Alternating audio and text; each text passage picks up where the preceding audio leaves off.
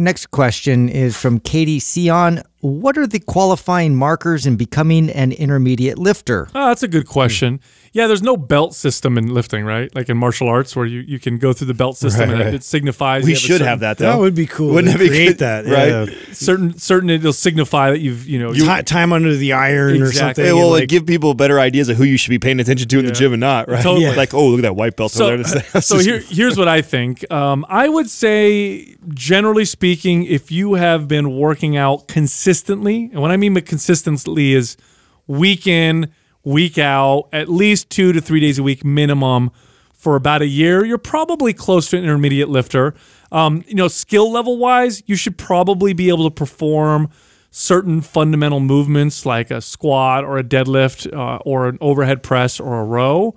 But really it's about learning your body, because you may be lifting for a year and working on mobility and still not be able to squat, but you know your body because you've been training for a year. You kind of know what it can and can't do. You know how to apply intensity properly.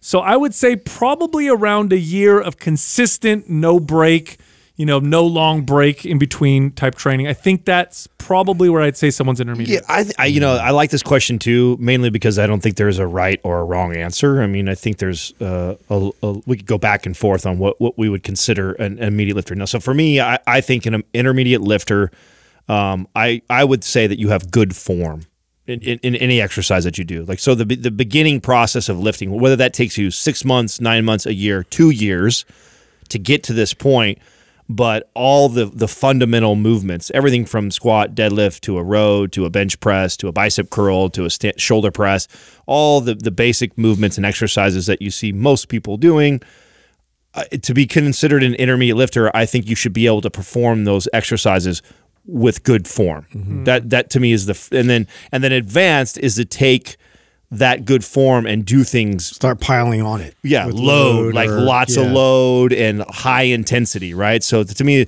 beginner, you're learning technique, form. What does that look like?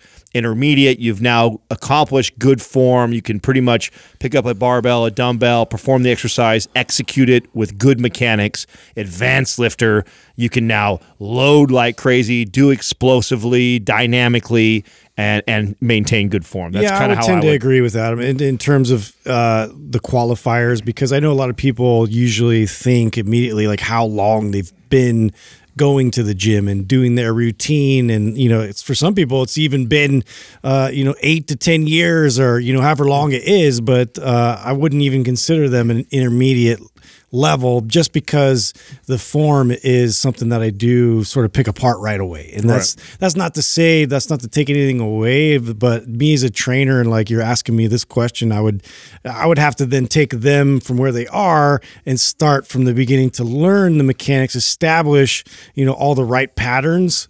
So if you've actually done that work and you've gone through and established all the right mechanics, you know how to adjust your posture, you know how to perform these things with ease, then I think we're ready to graduate and really like kind of start getting yourself more into like on the path to start loading it more heavily. And then when we get to like advanced, it's got to be how quickly you can load it and with how much load. Well, I like using that instead of a time frame too, because the opposite is true sometimes too. Like I've had clients that hire me, and because they have an athletic background or they have incredible body awareness, they pick up on cues really quick. Once I show them the movement 1 or 2 times, they get right in the groove, and like it's like, oh wow, this person's already. So that person could be. I could consider that person even after a few months potentially an intermediate lifter, because we've done all the exercises, they can perform it perfectly.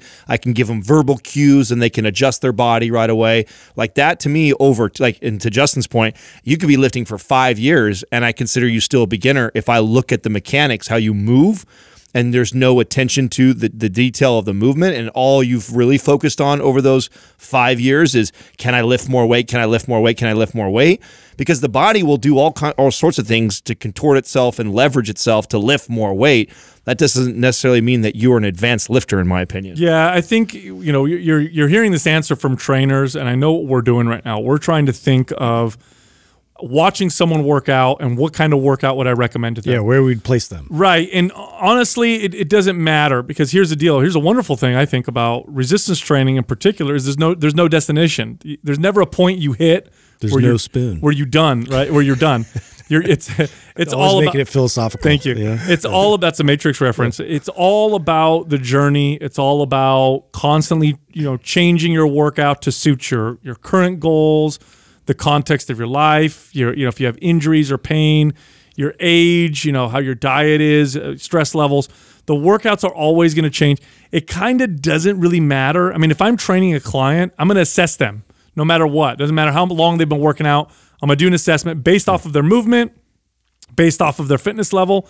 Then I'm going to train them accordingly. So yeah, it's a constant. No, it's a really good point you're bringing up, Sal, because I'm now thinking about, okay, why is this person asking this question, right? And so a lot of times, like, we list programs like this falls in the beginner, this falls in intermediate, this falls in advanced.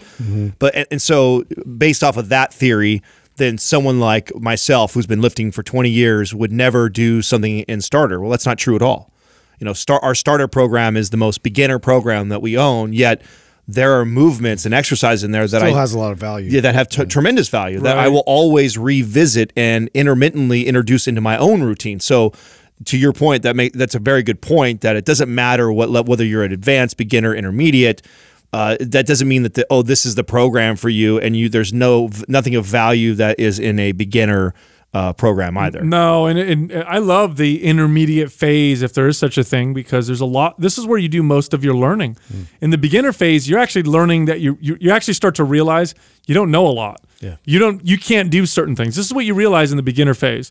And a lot of the strength gains that come in the beginner phase are neurological.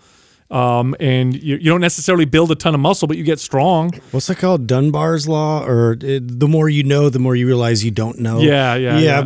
And that's honestly, like, I know I don't really know what you can take away from this question, other than I think it really is just about, like, your education, like how much time you've put into where, like, how much you know about your body and how much you know how to manipulate things to get your body to then get through these plateaus and keep progressing. Yeah, I could say this. For me, I don't think I would have considered myself, from what I understand, to be advanced.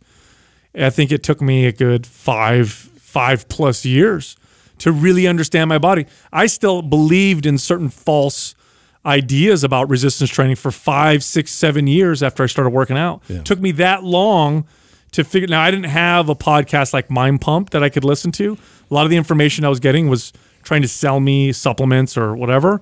But it took me that long of listening to my body, figuring my body out, and to really get to the point where I could train myself like I can now, right? I feel like I can go into a gym, and if I'm being honest with myself, I can really do what I think I need at that moment to feel my best.